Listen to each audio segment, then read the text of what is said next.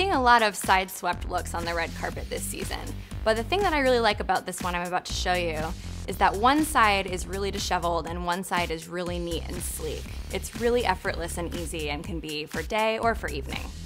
So I started out by giving myself a deep side part. So the next step is gonna be figuring out a way to secure this back really nice and sleek without using a bobby pin. So the best way to do that is to use a really high hold hairspray. This is Triple Take 32, and I'm gonna use this section by section on this side of my hair with no bobby pin, and it's gonna stay all night. So I'm gonna start out by sectioning this hair over here into 2 sections. If you have thicker hair, you're probably gonna wanna do 3 or 4 sections just to make sure that it stays really, really tight. Doesn't need to be a super neat section. Just enough to get it in there. I'm gonna do a couple little sprays.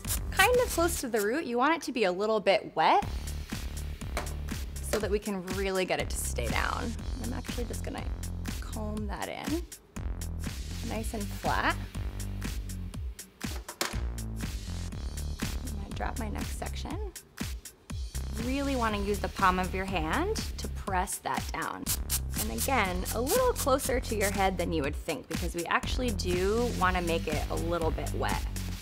So after you've got this side nice and smooth, you're just going to want to use the heat from your blow dryer to dry this hairspray and really lock it into place. So you're just going to want to use a medium heat and medium airflow, just so you don't want to blow all the rest of the hair around everywhere.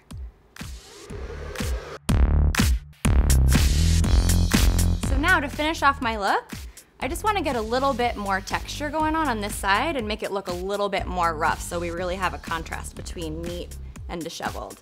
So I'm going to use some Fashion Waves 07, which is a sea salt spray, just to give it a little extra oomph over here. Give it a little shake.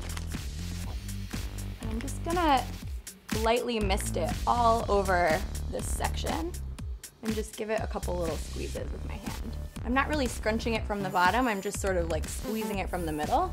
So this is just gonna give it a little bit more of a wild and lived-in texture on this side.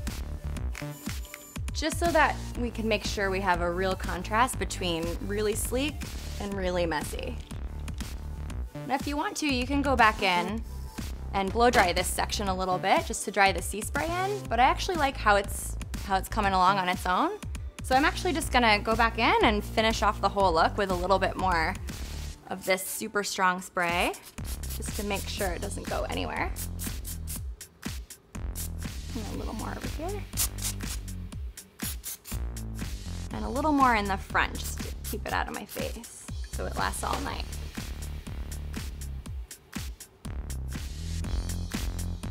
All right, awesome. Chaos and order.